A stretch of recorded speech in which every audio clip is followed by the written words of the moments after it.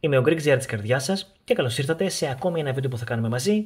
Σήμερα δεν θα κάνουμε κάποιο unboxing ή κάτι αντίστοιχο. Σήμερα, επειδή έχω μάθει κάτι καινούριο, θα δούμε το Huawei Watch GT Runner που σας δείχνω αυτή τη στιγμή, τον αισθητήρα όπως και τον ιμάντα της Polar. Το συγκεκριμένο είναι το μοντέλο Polar H10, το ΙΤΑ10 δηλαδή. Και έμαθα ότι αυτά τα δύο μπορούν να συνδεθούν μεταξύ τους. Οπότε θα σας δείξω ακριβώς πώς το συνδέουμε και τι ενέργειες πρέπει να κάνουμε, όπως επίσης και το πώς φαίνεται η καταγραφή στο ρολόι μας.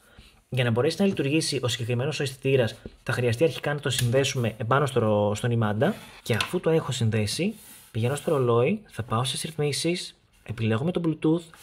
Βλέπετε ότι έχει κινήσει να κάνει αναζήτηση, ωστόσο δεν θα μπορέσει να τη βρει τη συσκευή τη συγκεκριμένη. Άρα πάμε επιλογή τύπου.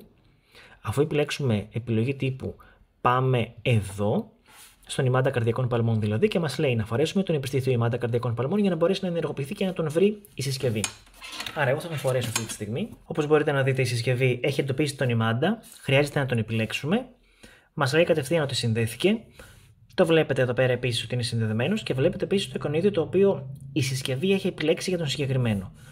Αν εγώ αυτή τη στιγμή επιλέξω να πάω να κάνω κάποια άσκηση, θα δείτε, αν ας πούμε πάω στο σκηνάκι που είναι και εσωτερικού χώρου, βλέπετε ότι εδώ πέρα επάνω, εκτός από το σύμβολο της μπαταρίας και το ποσοστό, ακριβώς από δίπλα μας δείχνει και το εικονίδιο που μας επισημαίνει ότι αυτή τη στιγμή ο ημάντας καρδιακών παλμών είναι συνδεδεμένος με το ρολόι.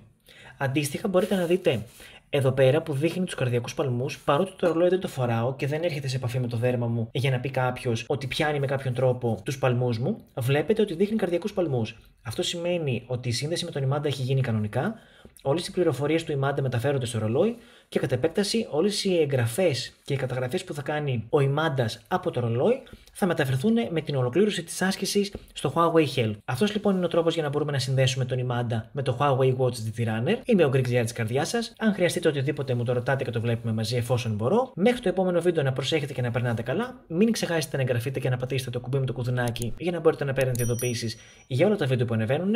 Σας χαιρετώ. Γεια σας.